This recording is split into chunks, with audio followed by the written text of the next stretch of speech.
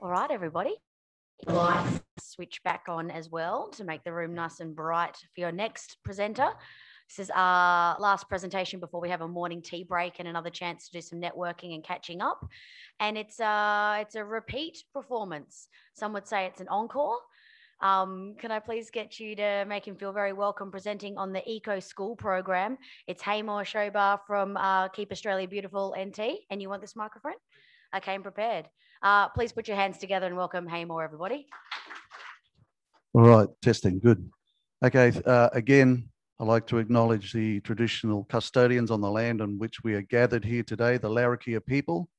And I'd like to thank Legant, the Local Government Association of the Northern Territory in Meredith, for allowing me to speak today. So thank you very much. Just on the topic that we had before with West Arnhem, in the good old days, before container deposit legislation, our group, we used to get the free backload, and we were getting it from about 55 communities. We're with the old BIAC Packaging Stewardship Forum. I think they're now called APCO. And we used to give the truckies the Get to Heaven tokens. They used to cost us $6, and they're about the size of a 50-cent piece, and they used to love it. They used to fight for it. I used to be able to get backloading like you wouldn't believe. And the barges, we used to give them the green and gold kangaroo plaque to put on their barge as community services appreciation. And it was a rip-off of the Qantas logo. We got away with it. But we used to pull a lot out of the Northern Territory. And what was so sad is when the container deposit came in, we realized we were called up to a couple of the trucking or transport people, the barge people, and they said, you've got 1 year. You either cease in 1 year's time, or you have to put these beverage containers in a container that can go on our trucks and our barges. And I was like, what? And in those days, when the container deposit system started, you couldn't compact the beverage containers. And they said, you have to remember, Heimo, our core business as transport into these communities, the barges and the trucks, is delivering food. To remain AQUIS accredited, we can't have backloading of beverage containers with yeast and mold, ants and cockroaches, rats and mice. If anything comes back, we have to scrub and sanitize the back of our truck or our barge. So as of 12 months from now, if you want a backload, it's got to be in a sealed container so we can't contaminate our transport. Be aware of that. They're AQUIS accredited. Their core business is food. That was the dilemma we faced. Anyway, again, guys, I'm hearing some things. I'm getting a little bit frustrated. I'm funded by the Environment Department to provide you a free service. I'm a non-for-profit. I'm not political. If you're trying to achieve anything in your communities, you may be seen as political because 50% of the people may love your councillors and the other 50% may not. I'm no threat. This brand is no threat to anybody. So if you want to achieve some behavioural changes in your community, that's what I'm here for, number one. Number two, I link your community key stakeholders. If we're going to achieve anything in your communities, it doesn't matter if it's Darwin or if it's Umbacumba. I link your council, their objectives with the store, with the school, with the Aboriginal Association, the rangers, and so forth. All right, that's what I do. I don't have the money to travel. I had to say to Tiwi, sorry, I can't get there now. I'm already in the red. My board are going to kill me. I have to do it the next financial year. But DEMED come in, they pick me up here and they take me all the way out to West Arnhem. And I spend time in all their homelands. And then they drop me back off. I'm not a fee for service, I'm free. So please use me. All right, schools. Like I said, in a community, our role as a community-based organisation is to get the behavioural changes going. So we work with the council, the school, the store, the rangers, the Aboriginal associations, and we all work together on a common goal. The schools, when you want to focus on waste or litter or recycling, water conservation, we get the schools on board with our program, and it's called Eco School. The Eco School program is a global program under United Nations and costs nothing. Our good friends from Mars and Wrigley's Foundation fund the program globally, corporate social responsibility, which doesn't exist in the Northern Territory, but that's another issue. And they also fund the $110 registration fee in the Northern Territory. And every now and again, they'll phone me up and say, Heimo, here's 5,000, give it to the schools. You can't skim any off, Heimo, but you can give it to the schools. So good on them. All right. And feel free to ask any questions as we go along. So the Eco School program,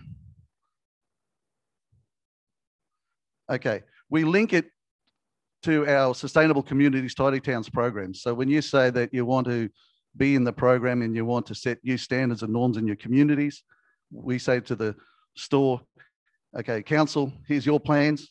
Store, here's your plans. School, here's your program. And this is it.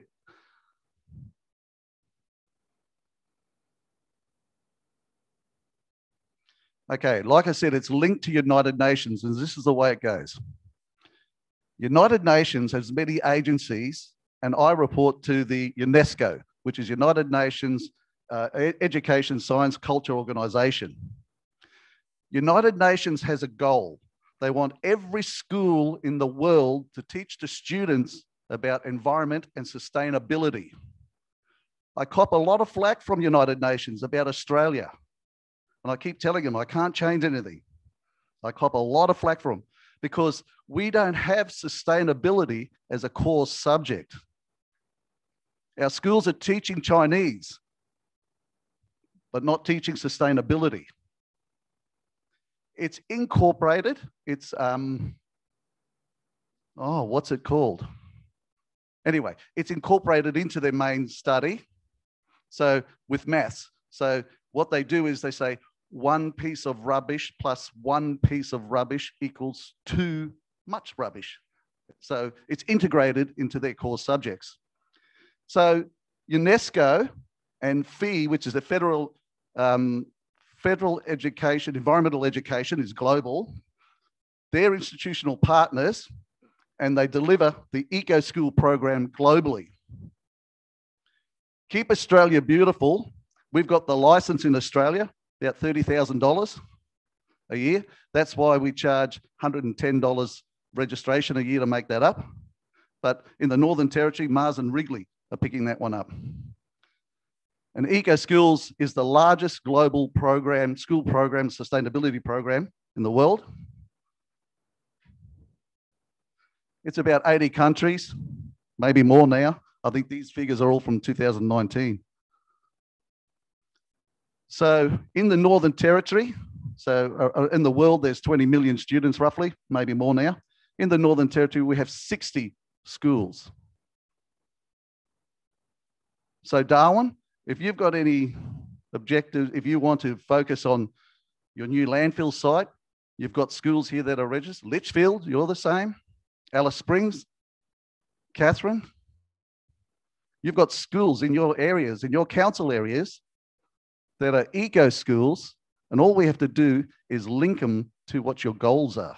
Now, we do that with the remote communities, and that's litter, recycling, waste management, separation, and then we go into food security and those sort of things. So the whole program has got two arms. It's got academic benefits for the students, but as a business unit, there's benefits for the school as a business unit. So it's all about getting the students engaged, participating. It helps their reading, their maths, technology skills, science skills, all that. But on the other side of the operation, the school as a business, every year as the new students come through, they're reviewing their energy, consumption, their water consumption, their litter, and their waste, which is a fantastic little model. Because sustainability is all about science, and it's practical, and it's hands-on, and it's discussions, the kids enjoy it a lot more. It's not sitting down and writing and the teacher telling. It's the people, the students participating. So in terms of the learning and the retention, we're in this area here where they're discussing, practicing, and teaching, and they enjoy it. So that's our Santa Teresa people. The key features of the program is, like I say, it's student-led. There's that collaboration with international schools. We've got one desert school talking to a snow school. So they learn about energy consumption, how they deal with waste, all that sort of stuff. There's the 7 pathways and themes. And we'll talk about those themes later on. Themes is like a category. So sustainable communities, tidy towns, waste, litter, recycling, energy, water, culture. 7-step framework, we'll go through it. And at the end of the year, we cycle, all our programs are annual. And at the end of the year, we give the awards through our Sustainable Communities Tidy Towns program, and then accreditation. Now the accreditation, bronze and silver, a national level accreditation. The green flag is global accreditation under United Nations. All right, we've got 2 schools in the Northern Territory that have reached that status, Nightcliff Primary and Parap. So the most discussions with United Nations was Australia focus on these themes, categories, whatever you want to call it. Water, healthy lifestyles, energy, climate, biodiversity, litter and waste, waste and waterways, fair go. So they're the 7 categories or themes that the Eco School's working on.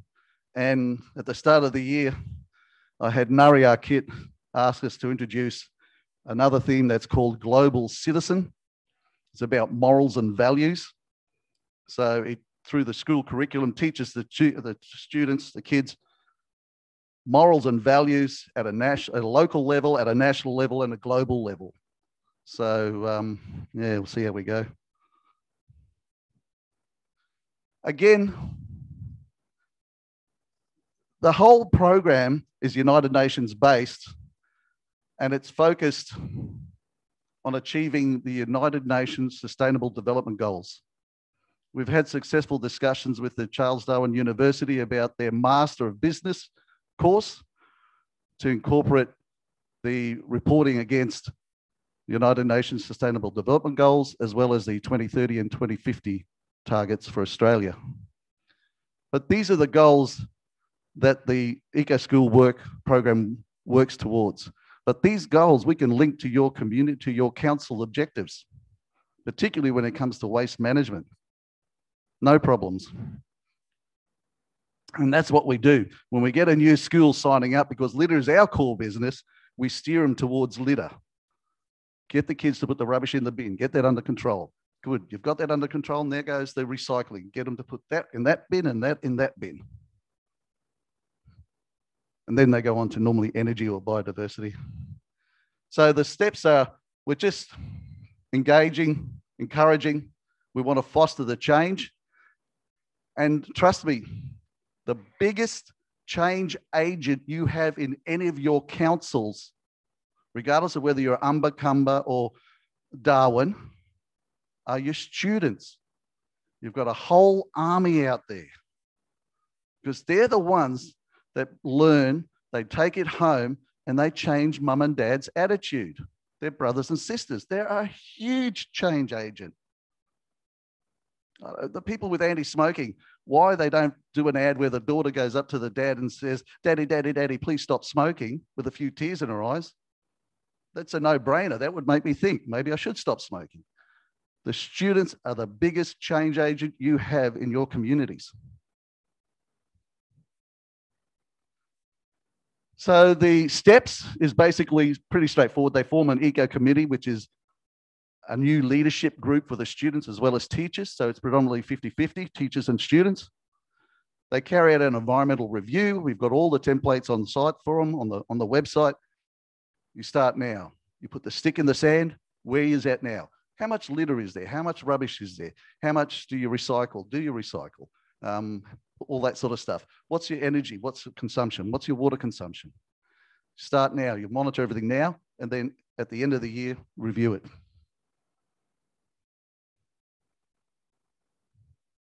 So like I said, all the templates, basically this is a lot like the Tidy Towns, Sustainable Communities judging sheets. They're all values.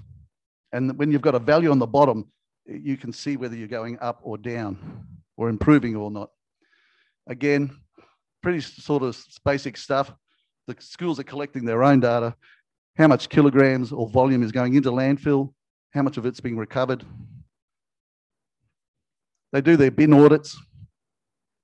It's amazing the amount of food that they throw out the kids for. What's quite interesting is Parat Primary School has had on a number of occasions no bin days, and they're working towards having no bins at all, which is really good. A lot of our schools, they have the kids eat the lunch. They put it in all the scraps go into a special bin, a little bin, like a waste papers basket.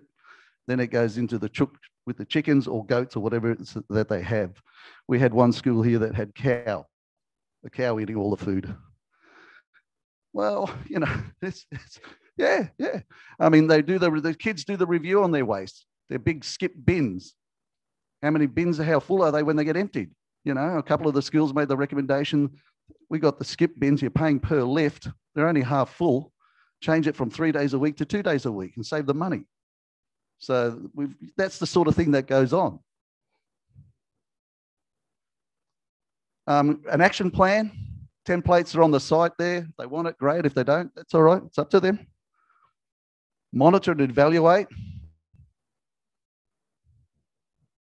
They have to link it to the curriculum.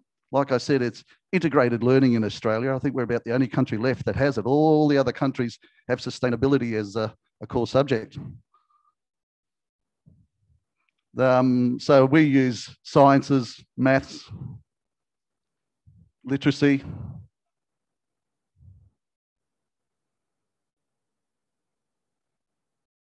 Art. Inform. This is a big part. You want accreditation, you have to inform the general community. So schools are a bit funny on this one. And I sort of suspect that the Education Department or the Northern Territory, I'm not too sure where they stand on this one, but we've had instances. Okay, as an organisation, we believe that a school not only educates the kids, but it should be educating the wider community that they're in. In our remote communities, if you're teaching the kids about litter and recycling, we expect you to show that, display that, and encourage that in the parents. So I remember we had one community where the principal was like, he was just not a team player. And I got so upset about it. My board wrote a letter to the Minister of Education in the Northern Territory, and I see he's still principal 3 years later. So I'm not too sure where the Northern Territory government stands on this one. But for where we stand, we believe that a school should be putting back and educating the community that they're in. And if you want to get the accreditation under this program, that's what you have to do. So if a council says they want to have a clean community and you help support that, you get your accreditation. If a council says they've got a new landfill, they want to recycle, and you help that, then you get your accreditation. All right? Mind you, that's global. This is not just a KAB thing. This is the United Nations Federation. To get their accreditation, a school has to work within their community. So some of the things that are happening around Darwin, you know, there's waste reduction. They've got their recycling going. A lot of schools are doing this. They have to produce what we call an eco code. It's a bit of a mantra that they go by. So perhaps says less pollution is the best solution. and they got their global accreditation in 2019. That's perhaps they were the second one. But we don't have a problem if you guys as a council want to follow this sort of thing and say, let's keep Barunga beautiful, or let's keep Umbakamba beautiful, or something like that. If you have a little catchphrase like that, a code, a mantra like that, we don't have a problem with that. And that might help the community work towards one set goal. Some of them do rap songs. This is a rap song. Again, like I said, we give the awards under the Northern Territory Awards at the end of the year. We cycle from January to November. In November, we give the recognition and acknowledgement. The schools get 2 awards. We get the Clean, Green, Healthy School Award, which is linked to Eco Schools. The other award is the Sustainable Community Tidy Towns Award, and that's aimed at the remote communities. So we're giving them a pat on the back, reset, start again next year. Bronze and silver, they're Australian national awards. So if you focus on litter in 1 year and you meet our criteria that's set out by UN, you get bronze accreditation. In the second year, if you do litter and recycling, as set out by the criteria by UN, you get silver accreditation. In the third year, if you do litter, recycling, and water conservation, then you get the green flag, and you can fly it at your school. And United Nations puts a little red dot there. So, like I say, I think that was, that was perhaps getting their green flag accreditation. So some of the community outcomes is, like I say, reducing waste, diverting it, reducing waste into landfill, diversions and all that sort of thing. But also creating that awareness amongst the students. Like I said, United Nations goal is to have every school in the world teaching about sustainability. The goal is that tomorrow's managers, our future managers, have already got some idea about the sustainability consequences of their decision that they've made. Same with safety. So that's what they're trying to aim at. We've got grants. So we give out grants through this. Again, Mars Wrigley. They put a lot of money towards it. These are some of the teachers' lessons plans. They're all on the resources. Initially, you had to be a member, a registered member to access the resources, but it's all open now. They can use any resource they like. Footkin, he's global. The idea is you're trying to reduce your footprint, your carbon footprint on the planet. It was quite beautiful that once COVID hit, within 24 hours, the whole globe, all our schools, all the eco schools in the globe had Footkin out there talking about COVID, what a virus does, what we should do, what are the key messages. And that's the beauty about a global program, that it's one resource that's shared by the globe. So these are just some of the things that we do. The lesson plans are for the teachers. If we can give the lessons plans, it saves the teachers a lot of headache and heartache, and it's uniform right across Australia. And it's in line with the stuff from other countries. So curriculum linked again, water and waste, litter, grants. This one here is the Young Reporters Grant. So this one here, you apply for it. The idea is that it's the $500 you get, maybe buy a video, make a film about sustainability. Then that goes state by state, judged which is the best one in the state, then which is the best nationally, and then which is the best globally. And that's a competition that some of the global winners are up there. Like I said, in your communities, we link you as a council with your objectives to the broader community. We're not political. We don't charge for our services.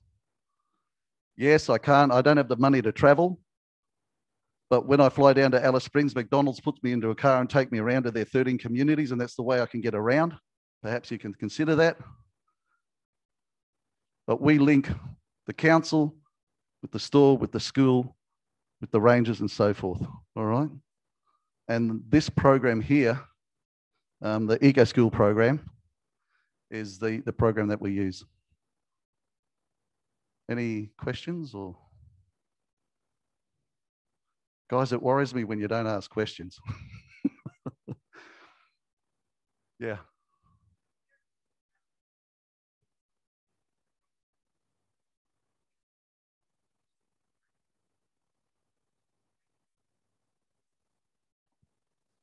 Oh, all the other states have a lot of funding. The Northern Territory, my funding is really limited.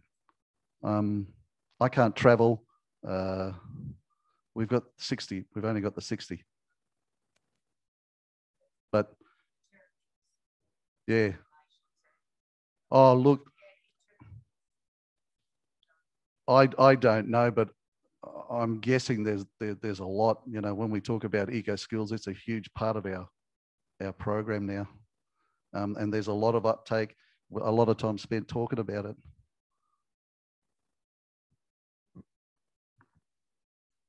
Hi there, my name's Carol Music and I'm from GHD. I'm actually recently new to Northern Territory, and I'd like to congratulate you on the program that you're offering. I've seen it, similar programs operate in other states of Australia, and I can understand the tyranny of distance that you've got. One of the things that COVID seems to have highlighted to people is the use of electronic communication. And I'm just wondering, have you thought a little bit about using Zoom or other things to be able to get into the schools a little bit more? I understand the tyranny of distance and transport costs is huge for the NT. Maybe you can talk a little bit about what you're looking at doing in the future for that one as well. Yeah, we do use the Zoom a lot, and that's more from COVID's perspective. But what I miss is when I go into the community, I can see the personalities and get a feeling for where the community's at, just to visually see where things are at. You really need that. And then to network, I mean, when I talk on Zoom with the communities, I mean, that's the only way I've got to go now. I mean, like I say, if I haven't got people like Demed that come in and pick me up and take me out for a couple of weeks, or McDonald Regional Council, I talk to them on Zoom and we talk about this, this, and this, and this. But I don't think it's as cemented and solid as when you speak face to face and say, all right, I'll see you next time, and keep it up and all that. So yeah, Zoom is the only way now, which is a bit disappointing.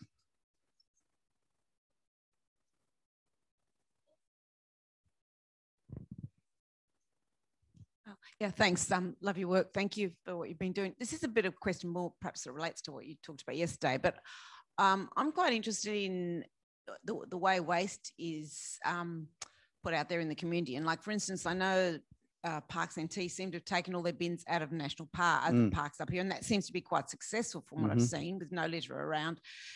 In council, we tend to say, you know, as things got busier, we put out more and more and more bins. And I mean, I don't really, I wonder what.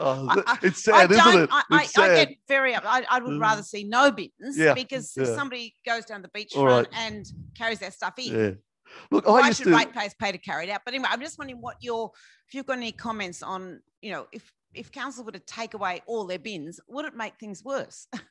Well, you know, going back to the transport issue, it's the same thing. We as people, when we go into parks, we're expected, if we take the rubbish in, we take the rubbish out. If the trucks and the barges are taking stuff in, then they should have that corporate social responsibility to take it out. So that falls in line with that. That's where, you know, that's what we think anyway. In terms of, you've got schools now that are working on having no bins in the school. So it's in, they've already started this. So your schools are already on the ball there. I remember when I started, I used to say, oh, wherever there's rubbish, put. So that was the old way of thinking. Wherever there's rubbish, put a bin. But now it's about, hang on, when we talk in the communities or even in our major hub areas, we say to the kids, if there's no bin, then you hold it until you find a bin. And it's about responsibility and ownership. And I remember somebody saying to me, geez, hey, how many bins do we have to put out? And that's right. There is an optimum level, but you're better off, you know, the responsibility and the ownership are on the people. It's not council's job. It's the people. We have to take ownership and responsibility. It's our rubbish. We hold it until we find a bin. And when there is a bin, we put it in. If there's two bins, then we put it in the right bin. And it's doing the right thing. So that's what it's all about, yeah. Yeah, no, look, your school's already started down that road. It'll be interesting to see how it goes. Well, but like I said, your biggest change agent you all have in your communities or council regions are the students, the kids. The kids learn, they learn in language, they learn young, and that value and that moral can get instilled in them, and they teach the parents. They're the biggest change agent you have. So I don't know how much you invest in your schools. I don't know, in some of the communities, the relationship with the schools is a bit thin. The turnover is huge. I mean, last year we turned over nearly every teacher on our contact list. Couldn't believe it. The turnover is huge. But anyway, schools, they're the biggest change agents you've got. And if you've got them, if you can schmooze them a bit and you've got them, then we'll try and link into their contacts, get them going. Like I said, the problem I've got is I can't travel. I'm already in the red now. Yeah.